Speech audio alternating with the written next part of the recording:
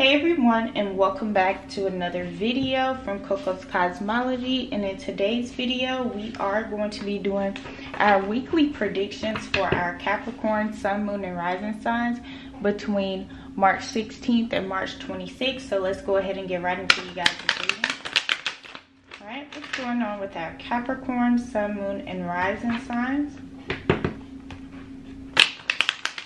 What can they expect?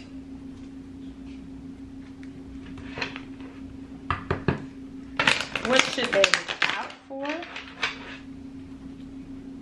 And what energy is surrounding them during this time? Alright, quick disclaimer, for a lot of you guys, this energy may be happening in a chronological order. And for other you guys, this energy may be happening sporadically throughout the week. So just take what resonates with you guys. Alright, what's going on with my Capricorns?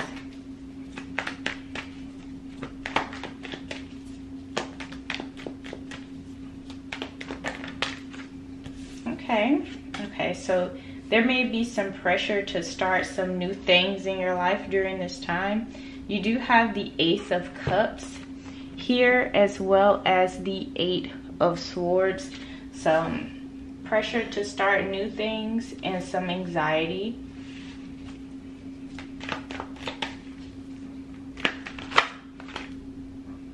That's like 7 cards, okay. Let's get 3 more cards for our Capricorn sun, moon, and rising.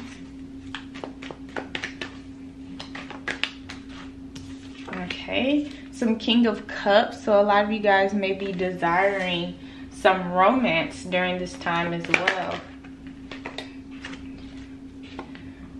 The Chariot is in reverse. You may be feeling like things are stagnant. Things may not be moving forward in your love life or in your productive life. You also have the Ace of Pentacles in reverse as well.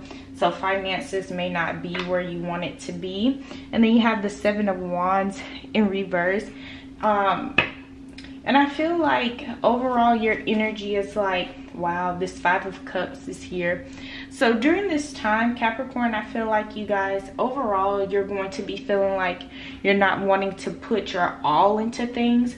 You're just wanting to be more practical, take your time, not fighting for things. A lot of you guys may be going through a period of time where you're very quiet. And I'm a Capricorn stellium, Capricorn sun and moon to be exact. And it's crazy because lately I have been feeling like closed off. You know what I'm saying? I haven't really been wanting to be involved with socializing with other people and being around other people. I've just been wanting to be around particular people that I love and care about. And I do see that for you guys during this time. But something that is really, you know, standing out to me during this time is the Chariot being in reverse, letting me know that there may be some delays in progress during this time, and it may be delays with finances.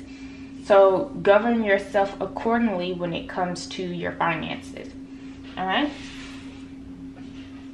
so let's get into this Ace of Cups energy. Now, this is an overflow of love, an overflow of abundance, and I also see an overflow of success coming through for you guys during this time. And with this overflow of success and happiness coming through with this Ace of Cups energy, I feel like from an emotional standpoint, you guys are going to be wanting to be involved with other people, or just particular people. Like I was saying, the energy of the energy of wanting to connect with someone that you love deeper, you know, during this time. And I feel like it's important to have those connections. You know, I feel like you guys are wanting to be personal with particular people. Say for instance, if you guys are in a relationship, you're wanting to deepen the connections with the person that you're intimate with, rather than people that you know, are platonic friends with. With the 8 of Swords energy, I do see there may be some anxiety or some shyness, or you closing yourself off during this time away from people that you may usually communicate with, or you just may be closing yourself off just to not be entertained or not be involved with others because there's so much going on in your mind. And with this Eight of Swords energy is letting us know, hey, don't self-sabotage yourself. Don't, be lazy. Don't be stagnant. Let's get the work done. Let's get organized. With this King of Cups energy, I do feel like you all are needing love. You're needing somebody to vent to. You're needing somebody to confide in you and listen to you and allow you to cry, allow you to open up, allow you to expand your knowledge or share your ideas with. And with this King of Cups energy, I love it because it's letting me know that Capricorn, we're finally in this space where we're wanting to be vulnerable, we're wanting to love, and there may be some, blockages that may be happening during this time, but it's still necessary for us to express this vulnerability, this love, this emotion, our feminine side.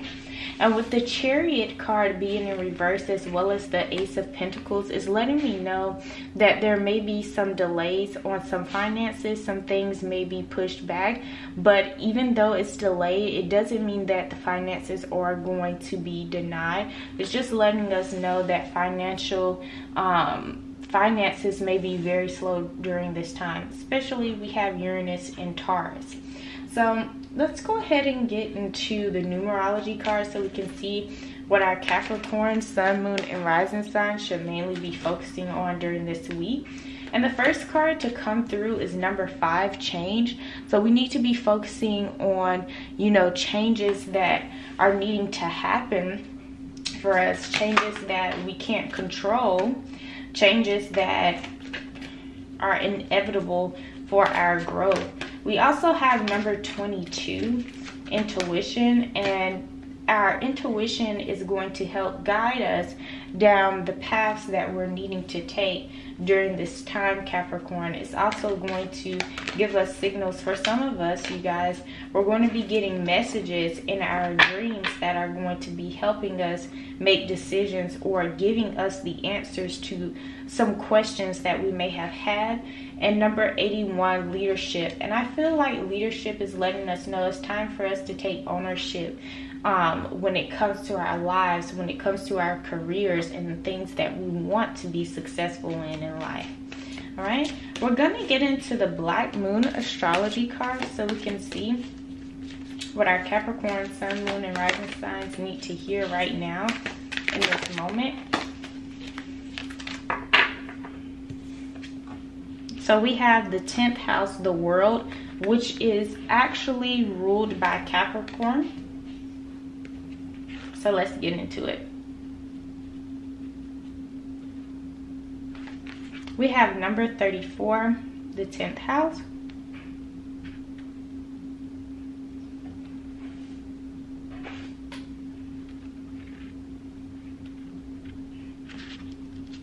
And that's the 9th. The 10th house, the world. The desire for fame tempts even noble minds. Fame in the world at large. In astrology, the 10th house, which is at the top of the zodiac, embodies the masculine principle and presents the father or a primary male influence, or at least a very powerful, influential man. It can also represent the man in a woman's life, because the 10th house opposes the 4th house. It can sometimes represent the woman or the mother in your life. But mostly the 10th house stands for reputation and standing. This is an ambitious card. It's about owning the world and being on top of the world. It is the ultimate card to have for when you need to be confident in what you are doing and to go for what you want and nothing less. Because the 10th house is the house of Capricorn, it indicates you are about to put forth a diligent and concentrated effort, and With this Eight of Swords energy, I know we see the anxiety and everything, but I do see you guys closing yourself off to better yourself, better your life. The climb in the advancements of your reputation is what the 10th house card means when it turns up in a spread. It also suggests looking at everything as the big picture. Since the 10th house is ruled by Saturn, being required to tell the truth or to be honest will have great bearing on how you advance your goals. People will discuss what you are doing, what you have started or are about to make. You may be contacted by the media, become recognized, or at least you will see your efforts in some public forum. The matter in hand may have something to do with governments, traveling to other lands, or encountering foreigners. Or it could just mean your ambitions are about to gain momentum. Layers of illusion will be removed. Your essential self disclosed. This could be in relation to the public or a possible love interest. If a love interest, that could be older or more established, or they will work along beside you in meeting your goals. If this card comes up, it can sometimes mean playing along with the status quo to get ahead. It could be to do with paying your dues, grabbing what you can, and taking advantage of the situation. This card suggests how high you can go in this lifetime, or at least concerning the issue at hand. Since it symbolizes the world, it also represents the earth. So working the land or acquiring land is something that may come into play and can therefore denote growth, crops, plants, farmers, and farming.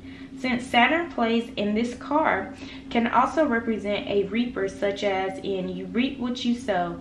So with the 10th house card, you get back what you give. In essence, though this is the primary card of fame and infamy, your legacy, and what you will become known for. It is the house of success and failure. And this card will tell you of what will likely come about, depending on the surrounding cards and upon the energies that surround you at the current time.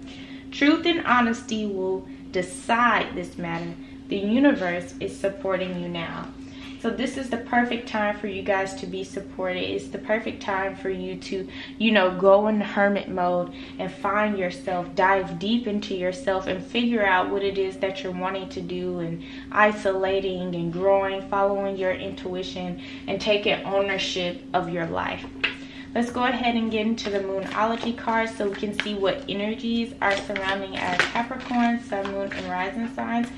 The first card to come out is Surrender to the Divine with the full moon energy, as well as bring love into the situation.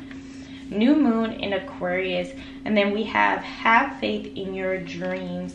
And this is the waxing crescent moon. So a lot of purple colors, a lot of purple energy surrounding you during this time. Surrender to the divine and start to bring love into the situation. Start to be more vulnerable and tapping more into your feminine energy and your feminine side.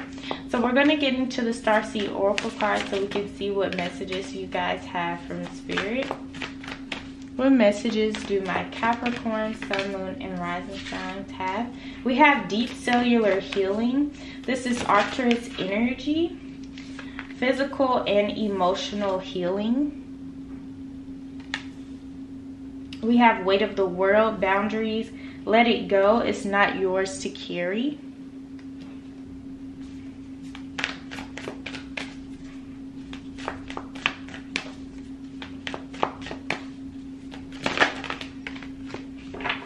Alright, you guys have your life is a canvas, artist manifestation, creative accountability.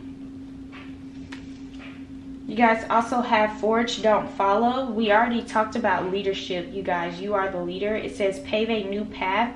Be the leader you wish you had. And last but not least, you have the courageous peony, multifaceted, unique nature. Let yourself be seen. All right, it's time to show the world the real you, basically. All right, I hope you guys enjoyed this reading, Capricorns. Please give it a thumbs up.